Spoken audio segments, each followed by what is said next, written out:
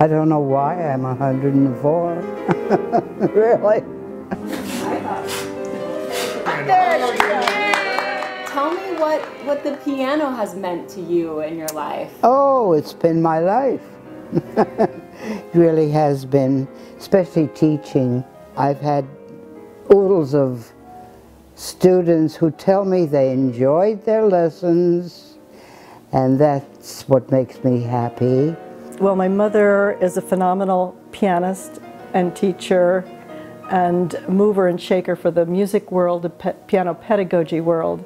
And she has created incredible pedagogy materials, games. She's invigorated music organizations like OMTA, and she's belonged to Mu Phi Epsilon, and she's started many music groups in the Washington, D.C. area, and she's judged many competitions and given lectures and workshops.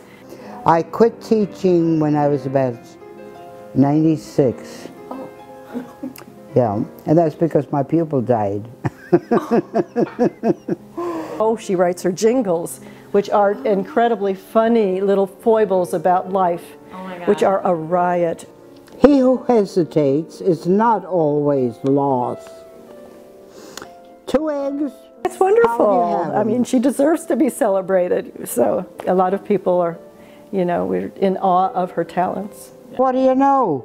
You're one lucky winner. Your 2 eggs just hatched. You'll have chicken dinner. Well, what can I tell you? Just live and enjoy life.